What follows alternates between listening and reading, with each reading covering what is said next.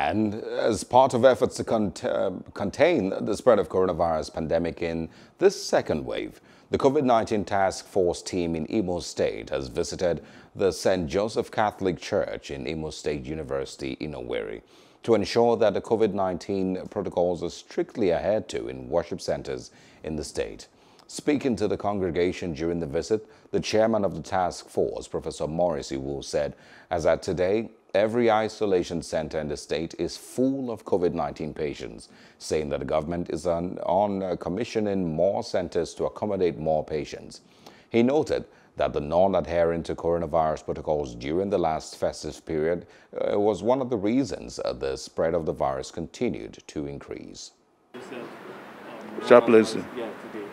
Yeah, the governor made a broadcast yesterday, and then it was publicly made known to everybody that we are serious about enforcement.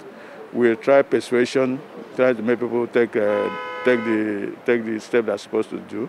But since there are not many people are really complying, we want to make sure that those guidelines by NCDC are enforced. Enforcement now is the issue. Some mobile courts will be set up, 4 of them, 2 here in Owerri, 1 in Olo, 1 in Okigwe.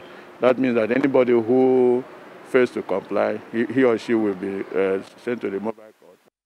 Hello, hope you enjoyed the news. Please do subscribe to our YouTube channel and don't forget to hit the notification button so you get notified about fresh news updates.